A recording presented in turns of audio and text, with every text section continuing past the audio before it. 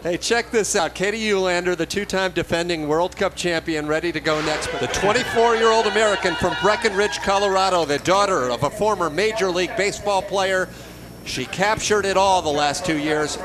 5 victories last year, but like all of her teammates, still looking for podium #1 this season.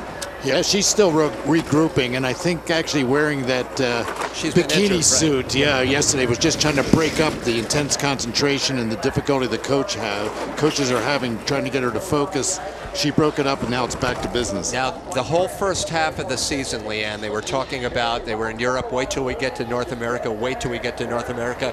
Is it now put up or shut up time for the Americans? It absolutely is. You know, the Germans always do well on the German tracks, and so everybody was anticipating that. But that means now that we're back on the North American tracks, now it's their turn to step it up. So there's some pressure here to do well in the next couple of weeks on these next few races.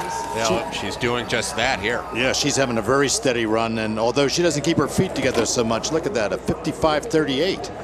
That's pretty typical of Katie. Her form is usually feet out, and a lot of that has to do with just her athletic build. She has some serious upper thighs. She is powerful. She loves being in the gym.